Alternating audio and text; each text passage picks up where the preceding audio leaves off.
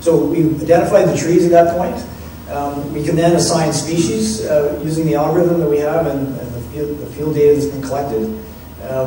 So we can look spatially across that block at the distribution of species.